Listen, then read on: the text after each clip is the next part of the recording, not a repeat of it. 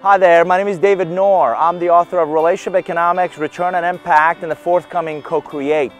What do Siemens and Disney and KPMG and ThyssenKrupp Elevator and American Society of Microbiology and Commercial Finance Association and Travelport, just to name a few, have in common?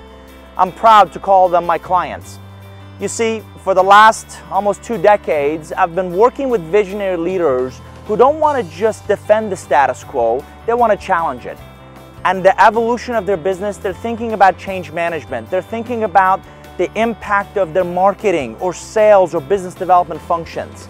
Managing partners of law firms are realizing that smart attorneys alone won't suffice. So how do we build great relationships both inside our organizations and out?